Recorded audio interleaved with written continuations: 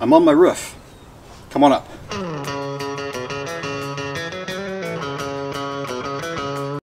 If you don't already know me, my name is Donald. My channel is Soft Roading the West. I do exploring and camping in the backcountry in my Nissan Frontier.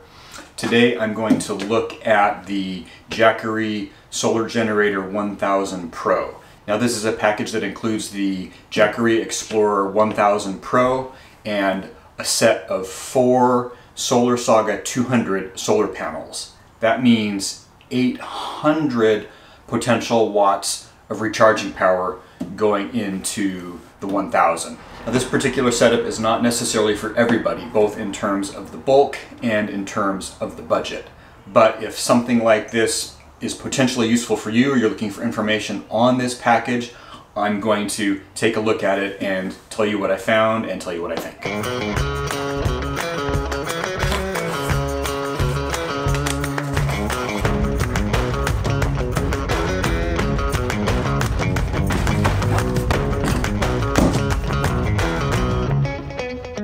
Full disclosure right up front, I have been partnered with Jackery for a couple of years. That said, I do not accept partnerships where I am obligated to say anything in any way. I do not submit my videos to Jackery for review.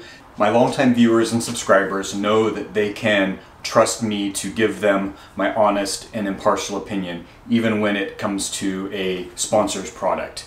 I'm actually pretty excited about this. This unit addresses a number of the shortcomings that I found with earlier Jackery products. I'll talk about those in just a minute. This is a 1000 watt-hour power station.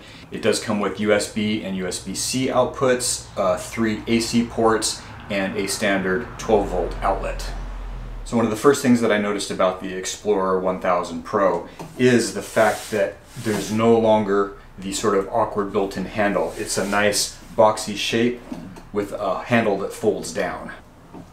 It's as easy to carry as the other handle, but this square shape makes it much easier to integrate into however you want to integrate it in your build. Another little detail that I was really happy to notice was the fact that the display stays on when you turn it on. That was a complaint I had about the new display in the Jackery 1500. It would come on, light up, really bright, colorful display, but then would shut itself back off relatively quickly. And often I want to be able to keep watching what's happening with the input or the output for a period of time. The display here stays on for much longer, and when I'm done I can also just simply switch it back off.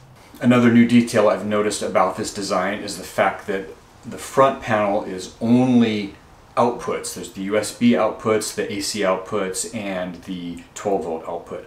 The inputs are now all on the back of the unit. And while I can see a certain logic in separating the inputs and the outputs, and the front face of the unit is now very cleanly just output, what I did realize is that having the inputs, either whether it's the AC input or the 12 volt inputs from a vehicle or from the solar panels, that means cords sticking out of the back, which makes the unit a little less easy to sort of nest in someplace, integrate someplace, because you have these cords sticking out the back. And that may also make it harder to swap out whatever cord you're using to bring power into the unit if you've got it set up inside of a build, kind of the way that I like to do. Now, speaking of inputs, one thing that I noticed is that the power cord is a surprisingly heavy gauge wire, and I'm guessing that has to do with the fact that this will accept a much higher amount of power coming in for recharging, for very fast recharging. We'll talk about that a little bit more a little bit later. Another thing that I like about the power cords that come with this versus my older Jackeries is the bright orange color. They really stand out among the countless black recharging cables that I have to carry around with me and sort through whenever I need to recharge something. This, I know, these are my Jackery power cords. And an additional detail about the AC recharging, so if you want to plug it in your house to recharge it, there is no longer a transformer box that is part of the cord. It is just a cord that plugs into the unit. My Jackery 1500, for example, has this awkward, bulky box that is part of the AC power cord. That makes transporting the recharging cable much tidier. And all the different cords that come with this have these really nice Velcro ties incorporated right into them, so it's very easy to package things back up for transportation. Now, one of the outputs I didn't mention here on the front panel is a light. Now, you may recall on some other Jackery units that they've always had a light integrated sort of in the handle over on the side, so you could theoretically carry it like a flashlight. This light situated here on the front is actually much more useful, because you can turn it on and then illuminate whatever you actually need to do. You know, especially if you're needing to use this unit and get something plugged in the dark. This is super handy if you've got this in your tent or in your camper. Easy to reach out and turn that on and immediately have light. And it has a couple of different brightness settings and a flashing setting. In the event of a power outage also, which is another way that these come in useful, nice to have that light right there ready to go. I tried a theoretical power failure scenario and made a pot of coffee using my 600 watt coffee maker running off the Jackery and using the light on it to light my way. With 1,000 watts of AC output, this will run a huge array of electrical items, from household appliances to high-powered tools. And that's what I like to see, because as a DIYer, I often need to cut down materials that I buy at the hardware store, and having a high-powered unit in my truck, they'll run, for example, a grinder or circular saw. It's really nice to have that kind of power available to you at all times. Now let's talk a bit about the other component of the Solar Generator 1000 Pro, and that is the Solar Saga 200 solar panels. Now, the Solar Generator 1000 Pro comes with a set of 4 of these for a total of 800 potential watts of recharging power. One thing I really like about the Solar Saga 200 is that it sort of is effectively the same size as the Solar Saga 100 panels that I had been using previously. It's a little bit thicker, but it essentially takes up about the same amount of space in the vehicle. However, it's got twice the capacity. It unfolds into 4 sections instead of 2, with even just a single one of these bringing in 200 watts of power under ideal conditions. It's a really nice, tidy little package. Now, these come in a protective case, and inside the protective case there's a zippered pouch which has the cable that you need to hook it up to the Jackery. The kickstands on these units, I notice, are a little more rigid, a little more solid feeling than the ones that I had on my older Solar Saga 100 panels. Now, these are a little on the heavy side. I mean, clearly there are twice as many solar collectors here, so it makes sense. There's a little more bulk, a little more weight. But if you do have the space to transport this package, the ability of these 4 panels to recharge this fast charging unit is pretty remarkable. A common element in overland builds is to have some sort of solar panel built onto the top of a vehicle. One advantage to having portable solar panels like this is that you can park your vehicle in the shade, place your solar panels wherever you need them, and also continue to move them and optimize your solar collection, rather than just having something flat sitting on top of a vehicle and your vehicle sitting in the sun on a hot summer day.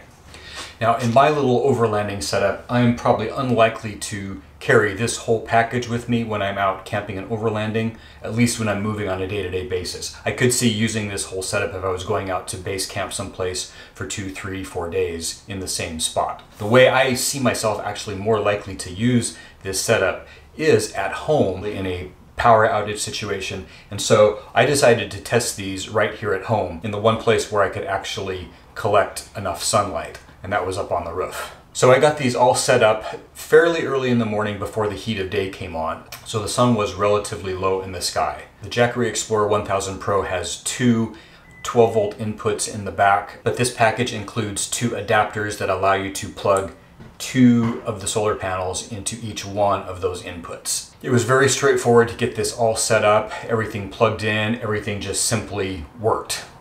Okay, it's 8:52 a.m. We're starting at 15%. You can see that the sun is relatively low in the sky, just based on how far those shadows come out. With some encroaching shade from the tree there, I shifted everything over and also changed the angle up a little bit so they're a little more directly pointed to the sun, and that's bringing in more power already. Okay, it's been an hour, and we're at 70% already. Now getting about 680 watts, 677 watts coming in. All right, so it is 10:36, about an hour and a half since we started, and we have hit 100%. It stopped accepting input from the solar panels, and yeah, an hour and a half basically to bring it from 15% to 100% on 1,000 watt capacity. That's fast.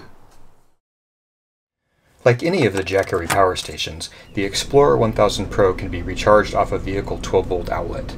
The recharging is not nearly as fast with this method, as the input power is limited. I also tested the recharging speed plugged into standard household AC. Okay, so it is 5:36 p.m. I ran this back down to 15%, so we've got a sort of comparison to what we did with the solar. We are getting, oh, look at that. It's pulling in 750 watts. So it's really fast off of house power also. Well, that's not going to take long then, is it? All right, it is now 7 o'clock p.m., so about an hour and a half, and we are basically there.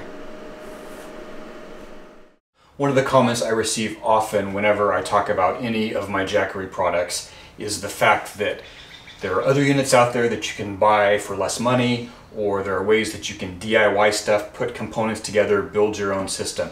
And I'm sure all that is the case. If you are handy and comfortable working with electrical components, you could put your own system together. Not everyone wants to do that. I can't speak to other products, I don't have experience with them. What I do have experience with is the Jackery units that I've used, which have always delivered and have always been reliable despite the tons of abuse that I put them through in my rough, dusty travels through the backcountry.